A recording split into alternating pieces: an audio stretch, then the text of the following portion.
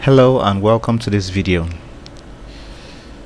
My purpose for this video is to introduce the robotics lab, OAU's robotics iLab.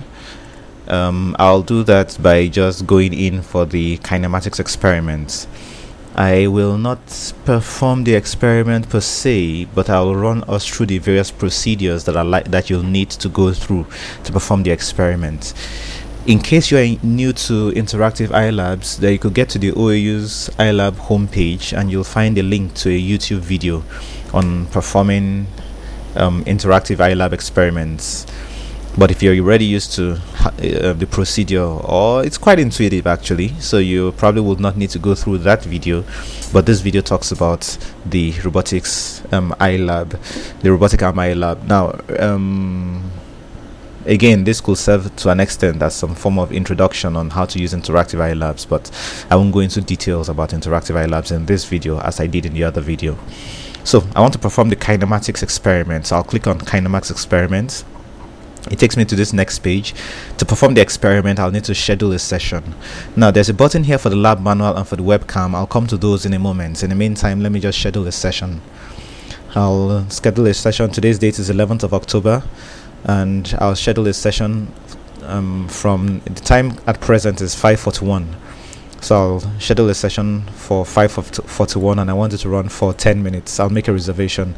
It's usually polite not to reserve much more time than you need. Yes, it's good to reserve more time than you actually need, but don't reserve an hour if you need just 10 minutes.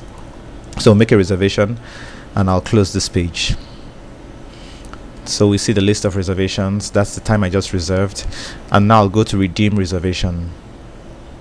Okay, so at this point I can now launch the lab, but before launching the lab you'll need a webcam. You'll need to view the webcam to see what is happening at the laboratory end. So you'll need to launch this webcam feed before you launch the lab.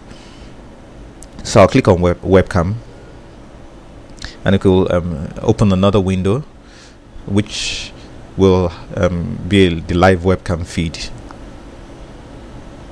Okay, that will open in a moment. Yeah, so that's our webcam feed, and that's the robotic arm at the back end which we'll be controlling. Now I have this in two different tabs in Internet Explorer.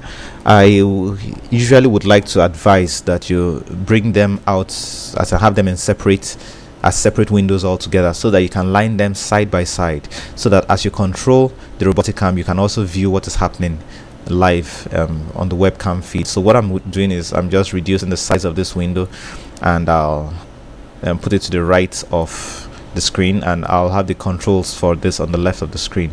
So again, I'll just reduce this window. Okay, so we can just about see what is going on in that window. Okay, so that's our launch lab button. All this text here has been squished, but well, not too much of a problem.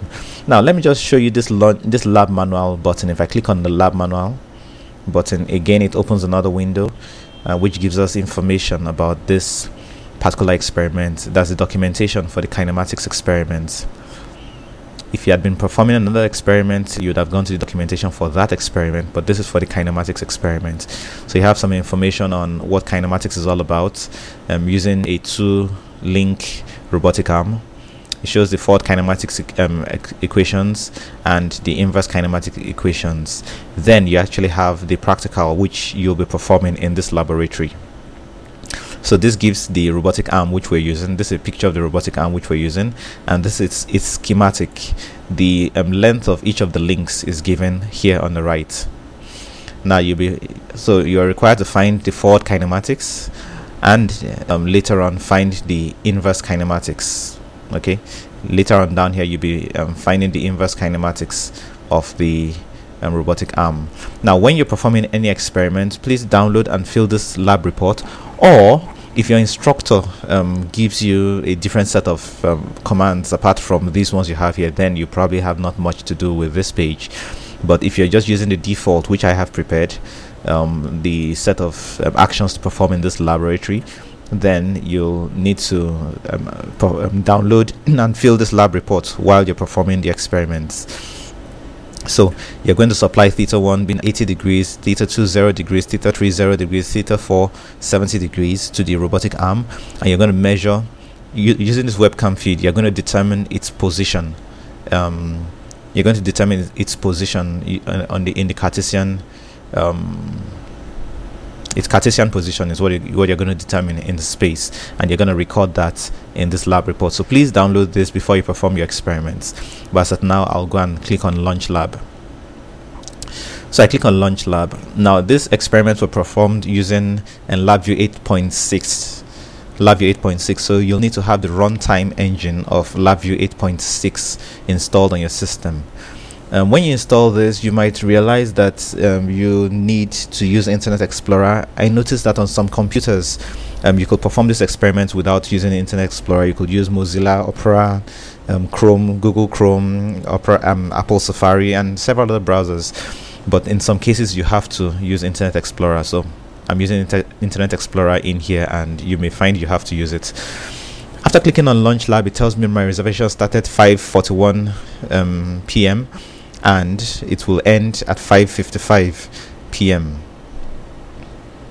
Okay, so it just gives me that information. In some cases, it may take 1 or 2 minutes for this page to load. Please just wait for it to load. No hassle if it takes a while to load. Okay, so you could download the panel from the lab, and here it is. So this is what we're using to perform the experiment. This is what we're using to control the robotic arm. To start control, you click on this button, which is the run button. Once I click on it, then it begins to control the robotic arm, and you see from this video that the robotic arm has responded. Okay, so the robotic arm has responded.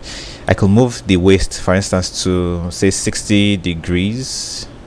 60 degrees. Okay, I've moved the waist to 60 degrees. We see the robotic arm has rotated 60 degrees. So you could tell the y direction and the z Cartesian location of this arm by looking at this graduation behind the robotic arm. So we see that the center of the gripper is somewhere around 4 inches, and that is about 4 inches to the right. That's in the y direction, in the positive y direction, is about 4 inches in the positive y direction, and about 10 inches or 10 about 10 inches or about 10.5 inches in the positive z direction. So those are values I'll be recording if this were one of the configurations which I was to keep the robotic arm in. But apart from performing the experiment, if you really just wanted to have fun, you could probably just play around with this, move the robotic arm a little bit up and down, and see what it's like to perform a robotic arm to control a robotic arm.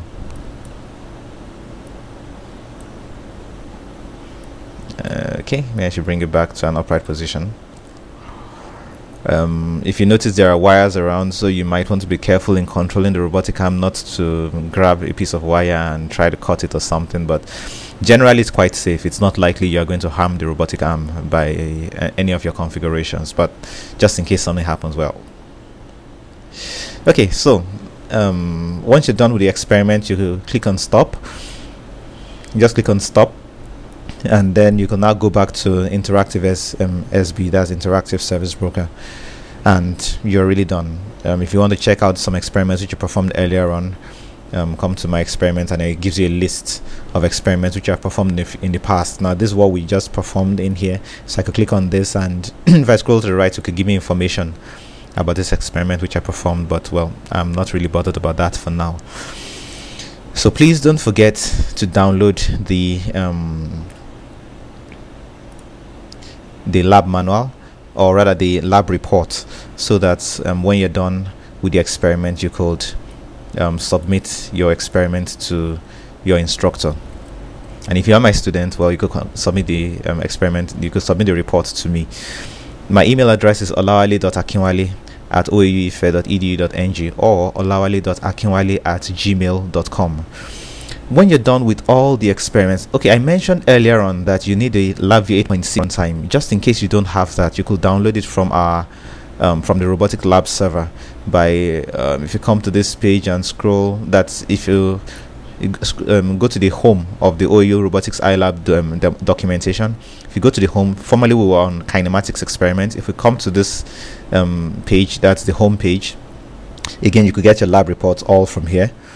for all the experiments. Now please, when you're done, okay, I was talking about the runtime. If you scroll down, you find the runtime on this page. So you could download it from National Instruments site, or you could download it from this site. And you'll need Adobe Shockwave Player and Flash Player to show the webcam feed. Okay, now please, when you're done with the experiment, I'll appreciate it if you download this questionnaire and fill the questionnaire and mail it in to me. The idea behind the questionnaire is to find out your thoughts about this experiment, and we'll use it a lot. It will be very useful to us in improving the laboratory, so that future iterations of this laboratory could be much better than this. So I really appreciate it if you download this questionnaire and fill the questionnaire. We really are looking forward to a feedback from you. So I want to thank you very much for viewing this video. Just in case, I made an assumption that you already know the address, the URL for OAU's iLab, but just in case you don't, let me expand this a bit so you can see it. You can find OAU's, or I'll type it on Notepad. The OAU's iLab, you could find it at the following address. That's http ilab.oauife.edu.ng. Now on this page you'll find information, all the information you'll need about, or you'd like to have about OAU's iLab. But again, we have two service brokers. The old service broker is at /service broker, and the new service broker, which is where the robotic lab is /sb. Okay, just in case you try this link and it doesn't go, you could use the IP address for the machine, which is 62.173.43.96. again, depending on which service broker you want to go to. But you could find you could just simply go to this page, and from this page you find links to each of the service brokers. So I hope this video has been helpful. If you have any questions, you could leave a comment below, or you can send me an email. Once again, my email address is olawale.akinwale@, let me give you my Gmail address so that we could see this better. Okay, let me just try to blow it up a bit. Let's see if it's font size 14. Good, so we could see these addresses very well. So you could send me an email if you have any questions, or if you have any suggestions on how to improve things. Thank you very much for watching this video.